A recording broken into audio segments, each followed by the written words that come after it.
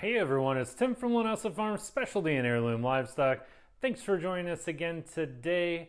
We are getting ready to talk about twins and triplets and quads and multiple babies because, hey, that's what you need to have is multiple babies, especially if your farm is going to survive and thrive.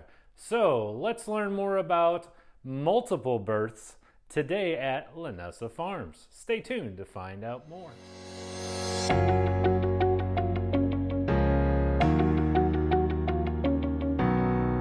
All right, so today we were supposed to be talking about, it's always what we're supposed to be talking about. We were supposed to be talking about line breeding and kind of continuing on with our genetics talk, but we have been getting lots and lots of questions about single births, multiple births, and things related to that.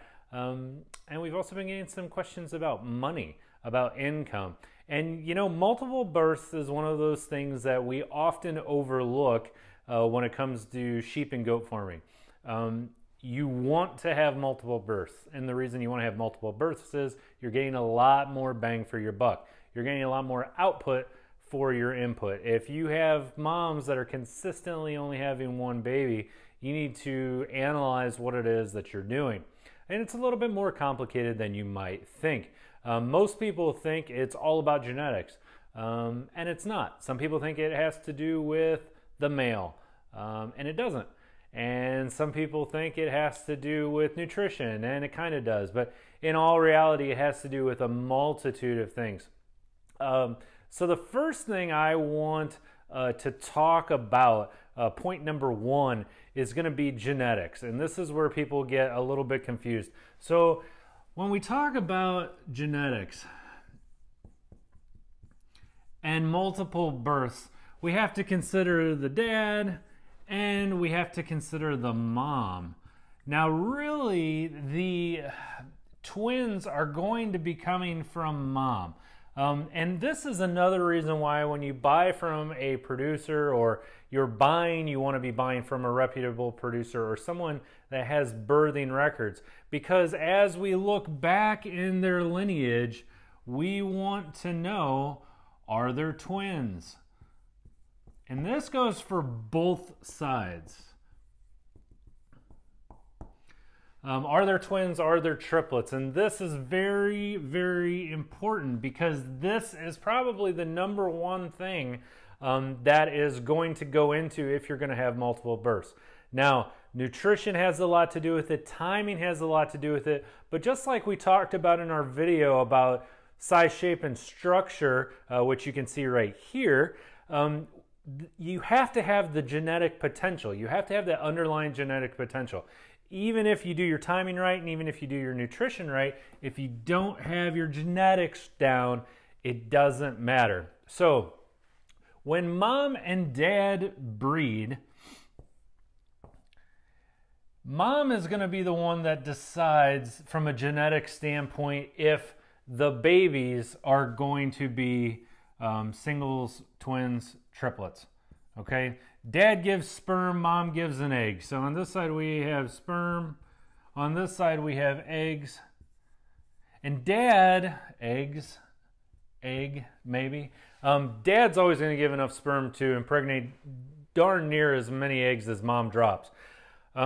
What is important is mom. This genetic trail going to mom has a lot of an effect on how many eggs she's going to release when she goes into heat. However many eggs she releases, the male, if he's healthy, is going to have enough sperm to match that, and you could be getting baby or babies. And that, again, is primarily going to depend on mom. So why do we care about dad and dad's genetics? Well, here's what I want you to consider, and this is where you have an important thing to remember, and that is what happens when mom and dad have girls. What happens when they have ewes? Now their genetics for having twins is going to come from mom and dad. So this is why it's important to know if dad has twins in his background as well as mom having twins in hers. If you have a father and a mother that both have twins in their background, you have a much higher probability of them producing ewes or does that are going to produce twins. So again, I just want to narrow this down for you. When these two are having babies, mom is what matters. Mom's genetics is what matters when it comes to them having single or multiple births. Dad's going to release just enough sperm to match whatever she drops. However, when these two start having baby girls, these baby girls, their genetic is going to be dependent on if dad comes from twins and if mom comes from twins. Just like this mom depended on what genetics she got from dad and mom. Okay, did dad and mom come from lines of twins? The more lineage you can get for twinning, the more higher increased chances of you having twins of your own. Now, with that being said, first-time moms. Here at Linessa Farms, we don't put too much credence on if first-time mom has a single or has twins. We have plenty of first-time moms that do have twins. But when it comes to first year, second year, do we have twins? Do we have twins? Meh. In this case, you know, if they have singles, we're not too concerned about it, especially if they come from a lineage of having twins. We'll let them slide. By the second year, if you have a single and a single both times, they're gone. They got to go.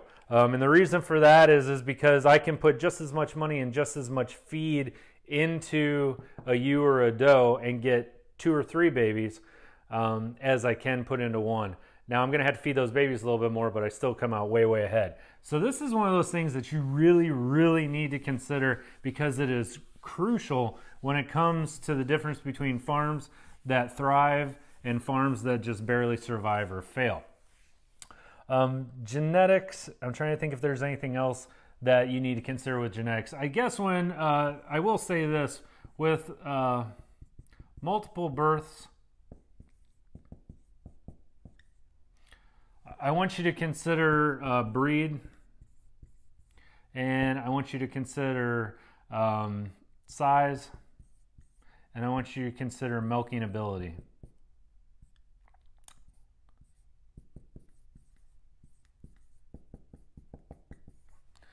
So breed, some breeds are far more prone to having twins than others. Hair sheep, especially when you're getting into the St. Croix, when you're getting into Finn sheep, those are big ones. Finn, big ones. They are well known for having multiples and breeding out of season. Size, how big was the dad? Are you going to have problems? You know, is dad's lineage to where you're going to have monster babies and you're going to be pulling them, or you're going to have issues there? And then milking ability. You know, can mom support? Can mom support multiple births? You know, in some cases, in our personal opinion, boars, they can be a little light on the milk side. Southdown sheep, they can be a little light on the milk side as well. Not to say that these rules stand true all the way through, but these are not well known for being heavy milk producers. So again, if you're going to set yourself up for multiple births, which we want you to, you also have to take some other things into consideration. This is where breeding, crossbreeding, hybrid vigor, things like that really come into play and can really benefit you as a small-time farmer. If you are going to have an animal with genetic propensity for size, like a boar goat, but you're also concerned about milk production and kidding production, you can always breed in something like a Nubian, or maybe a dairy breed like an Alpine, or a Sain, or a Saanen, excuse me, or something like that, that may help. So we talked about point number one, and I'll just write these up here so we can keep track of this. Point number one is genetics. Hey everyone, you know why I'm here, right? Because you still haven't liked and subscribed. Why, oh why don't you just like and subscribe? You're breaking my heart. You know, we put out all these videos for you. You're learning so much about sheep and goats. You're bragging to all your friends about how much you know about sheep and goats, and you're not giving us any love. So, you know, jump on the bandwagon. Subscribe, like the video, give us a thumbs up, leave a comment. Even if you just got to be like, hello, that's perfectly fine. We enjoy it. We like hearing from you. Anyways, let's get back to the video. You either have it or you don't. And so this, again, you need to follow in your lineage. Point number two is nutrition. So when it comes to nutrition, you may hear this termed as flushing. Flushing is adding extra feed to our ewes or does prior to breeding. So it's done prior to breeding.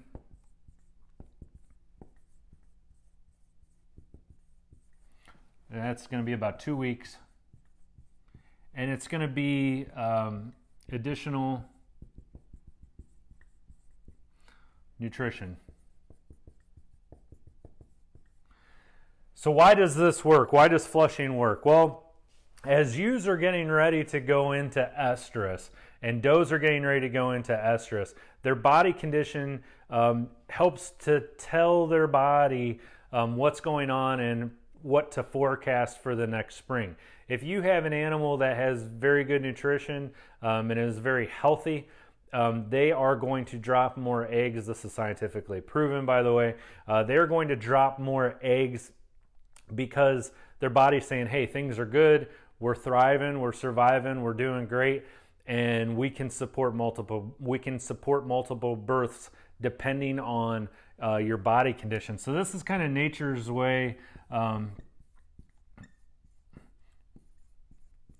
of determining condition. This is nature's way of saying, hey, can this ewe or doe support more than one baby? If the answer is no, well, here's the other thing that I want you to consider about flushing. It's like Goldilocks. It's got to be just right. So ideally, we want slightly undernourished going into right on the money. So I'm going to use the term perfect.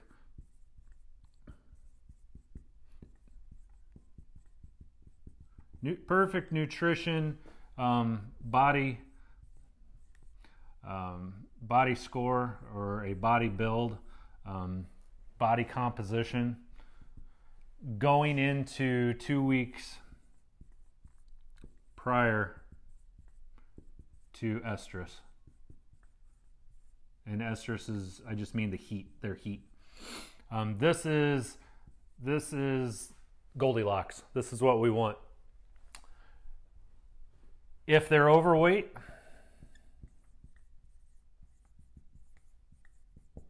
bad. This is actually probably the worst case scenario. Overweight ewes, overweight does will actually drop less eggs than any other body score unless they're just completely emaciated. This would be our number two, would be slightly underweight. Slightly under, or no addition, just on pasture.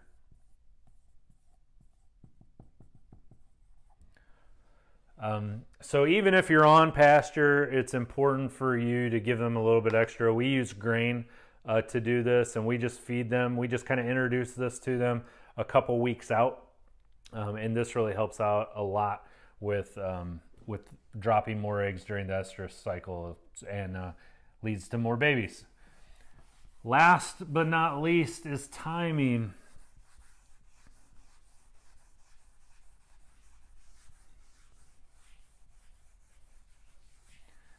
Now, we can get into medications and artificial ways of sinking ewes and does and causing them to go into estrus, but we're not going to get into that today. That's a completely different. That's a whole nother video if we want to get into progesterone suppositories and HCG injections and things like that. So we're just pretending we're doing this old school style. And the next one is going to be timing. Specifically timing of your bucks and rams.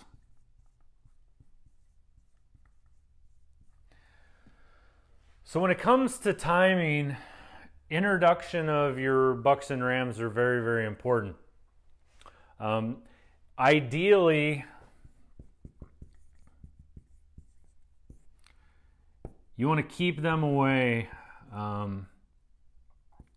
Keep bucks and rams completely away from the ewes or does. And when I say away, I don't mean across the fence. I mean miles, plural. And the reason for this is the scent that bucks and rams release can cycle, can cause the ewes to cycle. So we want to keep them away for at least 30 days.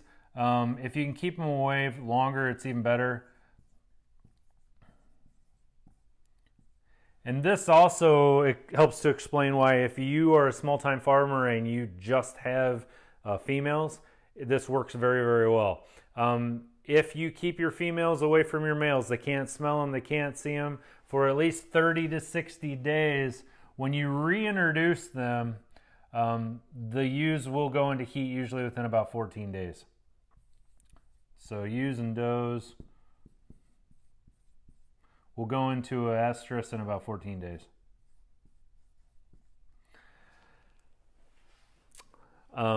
They can go into what's called a silent heat, but again, we're getting into the deep weeds of this here. Just remember this, generally speaking. This, by the way, this actually has a name. We call it the ram effect. Not to offend our goat people, it's just called the ram effect. Maybe it's called the buck effect too. I don't know, but just to make everybody happy, we'll include them both. But this is a trick that they found out by keeping them away. Now, another question that we get asked sometimes is, what if I want to put a goat in with my sheep to get them to go into estrus? Can I use a mixed breed? The answer to that, the research on that is kind of shifty. They don't really have a good answer for you at this time. A lot of the universities have talked about that. Some people swear by it, some people don't. The other thing to consider with timing, and the thing that I find to be a little annoying, and you can really get yourself into trouble with this, is we've got 14 days to spend. 14 days from the time you put your bucks or your rams in there. And what's going to happen is your buck or your ram is going to run himself ragged. You're going to have to deal with nutritional issues.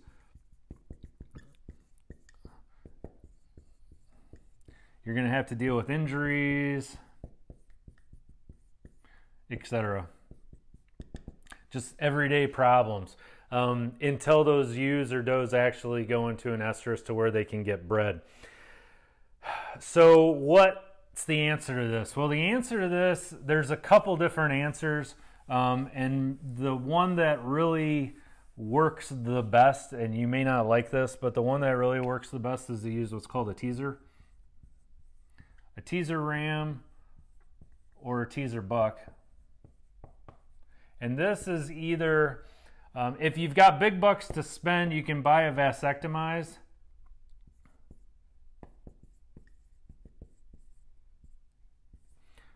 Vasectomized ram. If this really isn't reality for most people, though, the reality is you're going to have to put in we call them a waist ram or buck in there for 14 days. Just let him run himself ragged. He's gonna not eat, they don't eat, they don't drink, they do, but not very much, because they're chasing girls around for most of the time. And then after 14 days,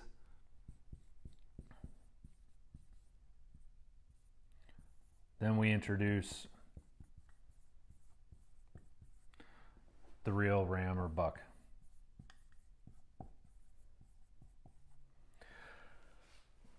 What I like to do with my waist rams or bucks is I like to put a marking harness on them.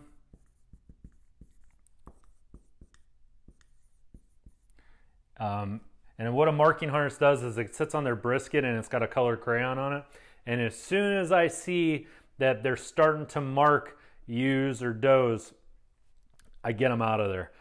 Sometimes I won't even wait that long. Sometimes after those 14 days, you just throw in your good buck or your good ram and let them go. But by using these 3 skills together, you're going to significantly increase your chances. Significantly increase your chances for having multiple births.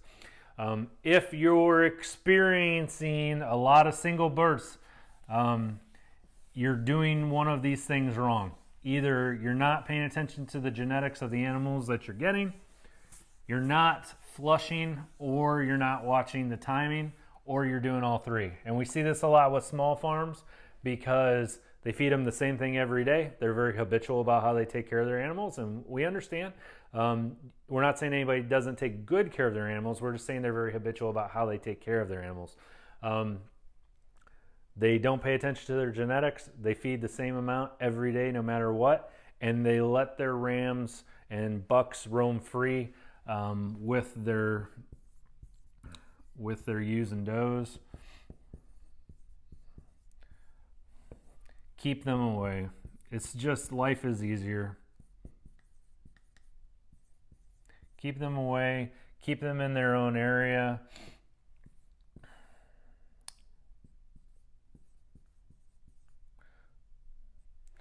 Keep them in their own area. Keep them away from the females, except for breeding time. This just works out so much better, and you're going to get so much better results. So I know I just threw a ton of information at you, but I really, really feel that this is good information. Sleep on it, digest it, think about it. Think to yourself, if every animal that I have on my farm had twins or triplets, how much more money would I be making? And I think you'll really, really be surprised. We've got some really cool videos that are coming up. We are, I promise, going to get into line breeding and inbreeding. Hopefully, knock on whiteboard, knock on wood. That'll be our next video. We'll be on line breeding and inbreeding. And we're also going to devote some time, hopefully really soon, to talk about limited liability corporations and why they are important. If you don't follow us on Facebook, please do. Check out the Tack box. Don't forget to subscribe and give us a thumbs up, and let us know if you've got questions, comments, or concerns. As always, I am Tim from Linessa Farms Specialty and Heirloom Livestock. Thanks for joining us again today, and I look forward to seeing you again next time.